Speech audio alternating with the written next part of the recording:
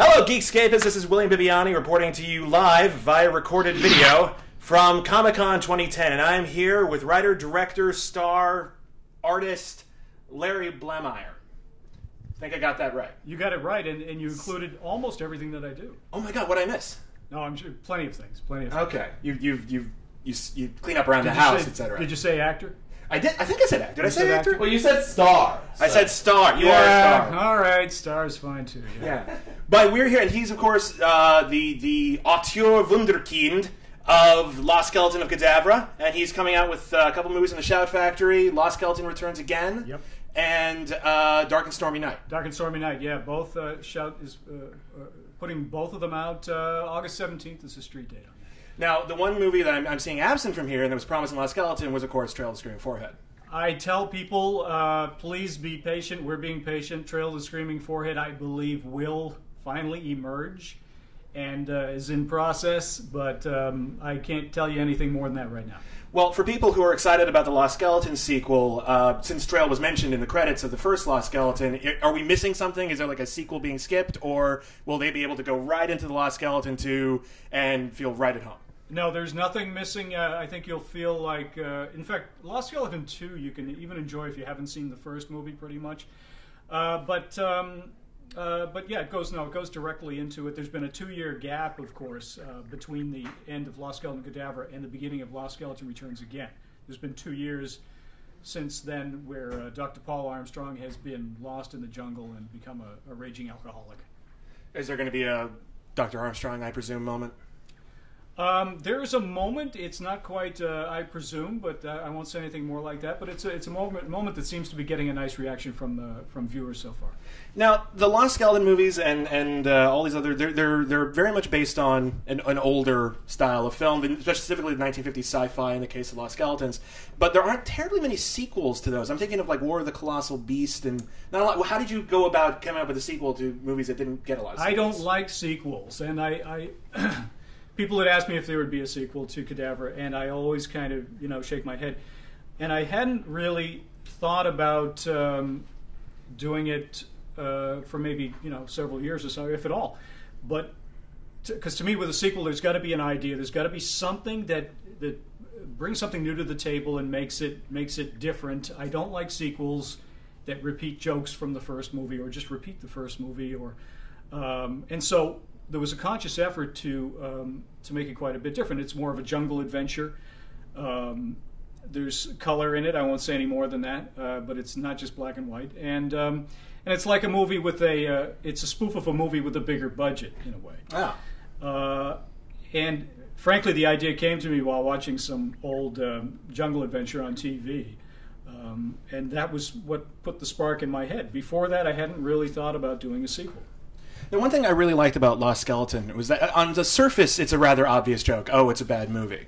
But under that, it's actually a little more complicated because every character isn't just playing a bad character. They're playing an actor acting badly, and you can tell that there's like another story going on behind the scenes. Are you continuing that with Dark and Stormy Night and Lost Skeleton too? Not so much in Dark and Stormy Night. I think that we wanted to be... Lost Skeleton of Cadavra was a spoof of essentially a bad movie. And hopefully a good-natured one. Dark and Stormy Night is actually not a spoof of a bad movie. It's a spoof of an old movie, of a genre that could be, some were bad. I mean, these are old Dark House movies we're talking about. Right. They made a ton of them. Some were bad, some were good, some were very cheap, and some had a budget and stars.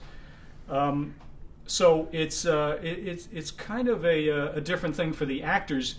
They're adapting parts that were archetype in these type of movies, the old Dark House movies. So it's different from Cadavra, where, for instance, Dan Conroy says that I guess my direction to him when he played Ranger Brad was that you're the actor who was hired because he happened to have a ranger suit. So the cast was aware that they were playing actors who were playing these roles. And for a while we actually, entertained the idea of trying to put it over as a found movie, a lost movie found, which you can only carry so far. We didn't carry that very far because with the internet, that's yeah, you couldn't have fooled anyone really. It would have just been. So for Lost Skeleton 2, are they going to be playing the same actors returning to those roles? Yeah, shamelessly, because they're not only is the cast returning, but even the dead members of the cast are returning. And the way to do that was to bring them back as the twin of the person that died in the first movie. Yeah. And so two of them come back as twins, and it's, again, a ridiculous thing to do, and that's why we did it. It's fantastic. Now, one other project I think a lot of people have always been excited for from you, and I think I just heard someone else interview you about it as well, but Steam War. Look, we saw all the images. They looked really cool. What is going on with Steam War? Steam Wars I've been developing for years. It's a pet project of mine, and it's very much different from the stuff that we've done. It's a big action-adventure sci-fi epic set in the 1890s. There's a steampunk element to it, although I had developed it for years before I'd even heard the term steampunk.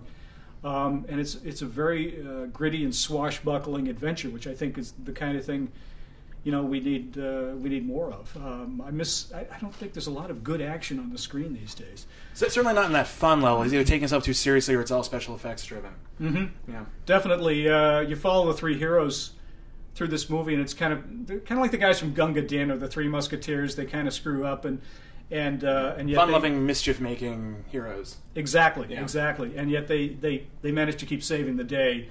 And every time they destroy one of their steam rigs, they get elevated to a larger classification of rig.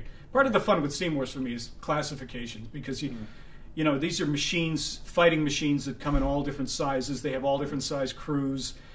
It's low tech. It's down and dirty. I call it blue collar sci-fi because it's rusty, rivets, bolts, and coal. A lot of coal. What are your giant robot influences on that? Were you a BattleTech fan, a Robotech fan? No, not really. And I want to just make it clear, they're actually not robots, even though they seem to be giant robots. They're actually machines driven by a crew. For instance, Touché. With the largest, it's terrible. With the largest rigs, you got a 180-foot high rig. That was really. I know. I look at Geekscape and I fucked that. What? That's embarrassing. So anyway, they just go on. Let's go on. Let's pretend that the internet will forgive. I want to get past this whole ugly thing. God damn it! The internet always forgives. Yeah. So you get to see throughout the Steam Wars story, throughout the adventure, you get to see different classifications of these steam rigs. And the United States is fighting Prussia. I picked Prussia because I don't think it can really offend anyone these days. Yeah.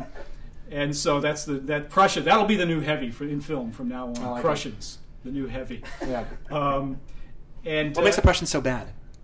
Are they committing genocide at some point? You know what? Essentially, they're retro Nazis. I mean, kind of. That's what. So they're killing everyone, but they're old timey about it. Right. Okay. Very old timey, Yeah. and they're developing a secret weapon.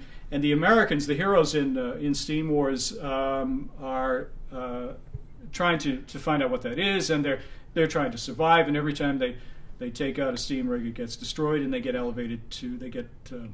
promoted to a higher class of vehicle. That way, we get to see all these different classifications and stuff, which to me is fun. That is fun. And is there any movement on that, or can we have time to see it? I've been developing it over the years with lots of graphics and stuff, and the website is pretty rich with stuff like that and details. But I finally did the script a few months ago, so we're just starting to get that out there now. And we're also looking into the gaming possibilities, because it could end up starting as a game and then becoming a movie. Although a movie is the ultimate for me. Absolutely. Well, thank you very much. Cool. Thank you, Larry. Thanks, William. Thank you. Lost Skeleton 2 and Dark and Stormy Night from Shout Factory. Check it out. William Bibbiani from Geekscape.net.